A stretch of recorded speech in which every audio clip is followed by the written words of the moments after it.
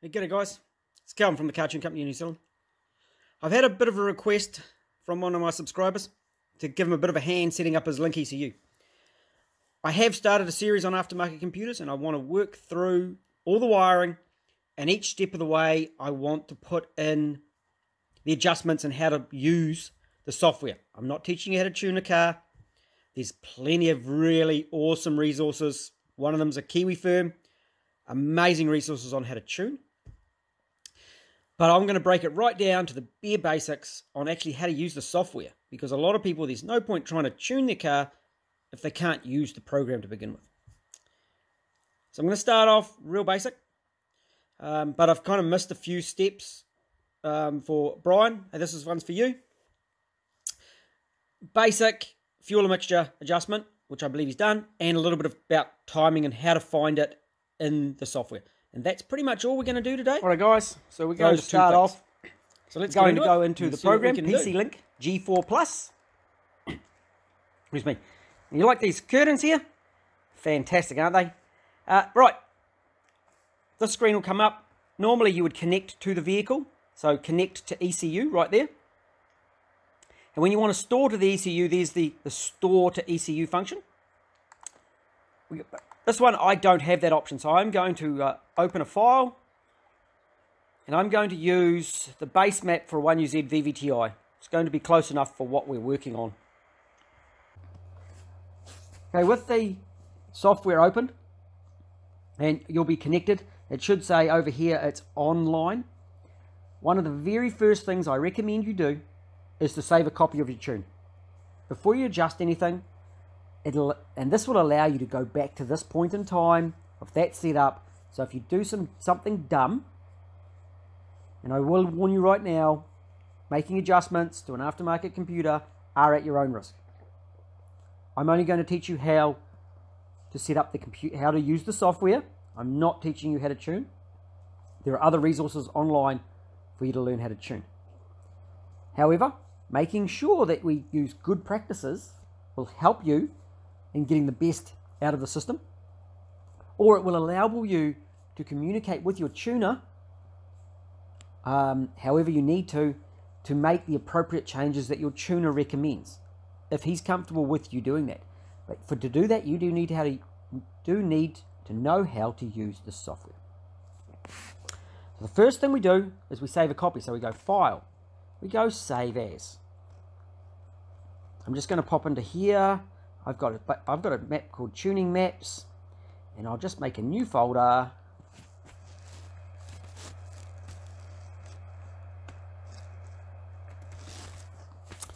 We're going to click into here.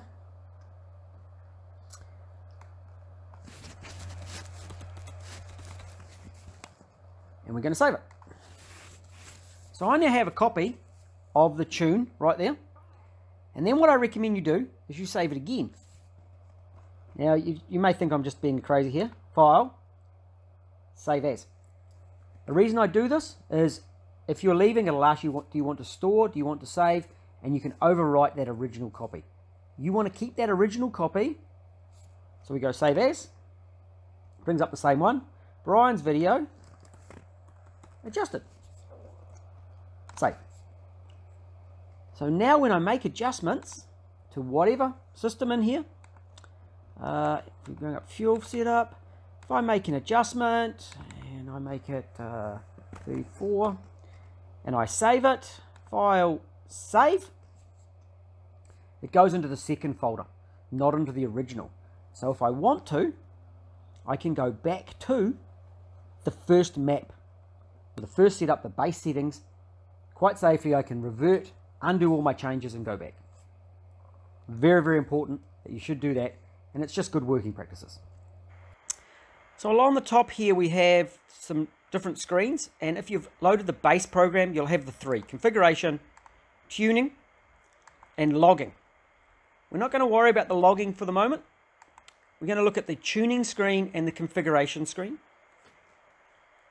Tuning will give some different live data at the bottom, and configuration will give you a different set of live data at the bottom of the screen. Down the side we have ECU settings, and I want to push the screen. So we have ECU settings along the side. we've got a log file manager, event log, and parameters. We're just going to concentrate on this ECU settings. So if I push it here, brings up this drop-down menu. And if we look closely, we can actually find it elsewhere, but I never do it that way. Here it is, log ECU settings. And it brings it up, or it pops it down the side. So view, log manager, view parameters. So let's go back, ECU settings, which I can access from here. Sorry, I was just interrupted for a moment. Going back into here, we've got the configuration. We're going to look, well, that's going to tell you that it's got 8 cylinders, it's 4-stroke, bit about it. So we're interested today, just to keep it real simple, we're going to look at the fuel setup. Fuel main, it's on sequential, because it's a V8, 8 individual cylinders. And the fuel equation is on traditional. Now on traditional, it will give you a master fuel here. So that will give you a trim across the whole table. And the load source is normally on map for most of the vehicles that you're working on. Being this is a standard 1UZ, it should be on map on a normal throttle body. So master fuel, that adjusts the whole fuel map.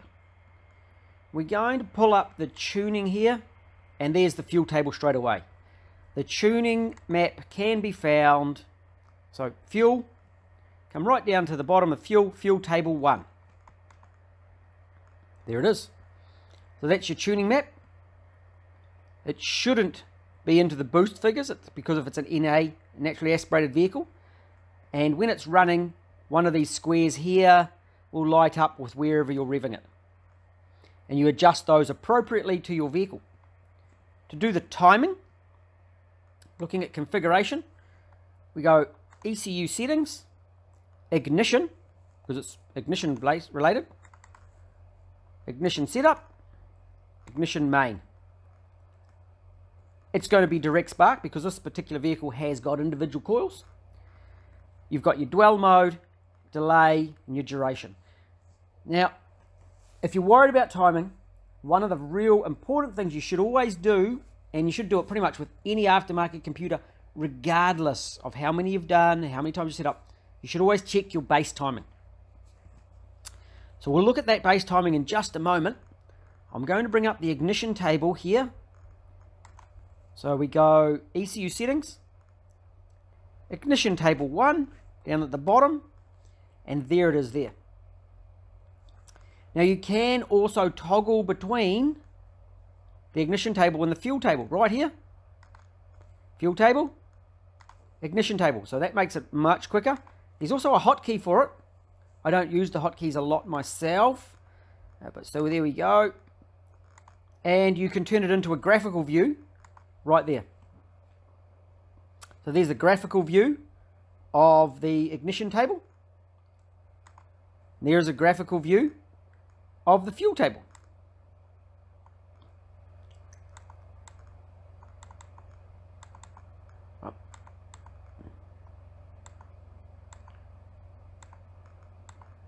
Here we'll go back to, there we go. So that's our fuel table. We'll go to ignition table. Now, as I mentioned earlier, base timing, very, very important. So I'm setting this one in the configuration screen. ECU settings, pull it right down. We go to triggers. Trigger setup. You'll see here it's got 1UZFE VVTI. We'll turn it back to a 1UZFE.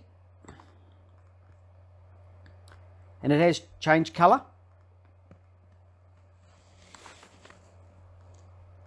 Trigger 1, trigger 2, calibrate. We're going to go to this calibrate screen. So, trigger offset. By adjusting that number, you will change where your base timing is. This one suggests a reference timing or a base timing of 10 degrees. The reason we do this is the computer doesn't actually know where the timing is. We have to tell it. We have to put in the numbers that tell it where the timing is. What we're basically saying is what we want the computer to do is generate a 10 degree timing setting whenever this reference, this trigger offset occurs. So when that occurs, the timing is at this number of degrees, and then it can adjust up and down as per the timing map. To do so, set base timing. Click on that, brings up this little screen, and there's some really good videos on the Link website on how to adjust your the delay. But these numbers should actually be pretty close for a lot of vehicles with the base tune you get, but it does pay just to double check. If they're a long way different, ask a few questions. So it locks the timing to 10 degrees. So at this point, the timing will be at 10 degrees. And you can adjust this number here until you generate 10 degrees with your timing light onto your front pulley. Then you push done, and then you will save it appropriately, store to ECU, way it goes. I do recommend then going into your tuning, looking at your ignition in here, what you're expecting it to be, seeing if there's some trims, and I would expect it to be what the number in here is. So one little trick what I might do, let's do this, and I might go 20 degrees, do 20 degrees. I would go up here, and we've got some runtime values, so I'd look at some runtime values under ignition and confirm that the ignition output, the actual ignition reading, is matched to that after all these trims. Okay, so there shouldn't be, if there's coolant temperature trims or idle air temp trims or all those, we can see them in here. But we want to know this ignition angle here, that is being generated.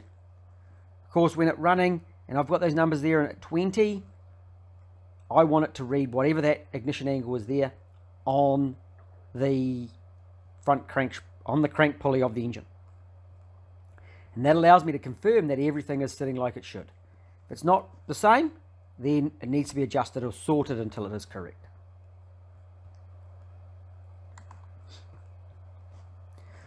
So that hopefully gives you a little bit of an overview of some of the real basics of using the software. And hopefully you don't go adjusting shit that you shouldn't be adjusting, because if it blows up, it's your own fault. There are great resources out there on how to tune it. We're working on the basics. So let's get a bit more knowledge on how to use the software and work within your capabilities. Learn, watch some of this tuning stuff, and we will get an engine that runs like it should. Hope that was helpful. We'll talk to you again.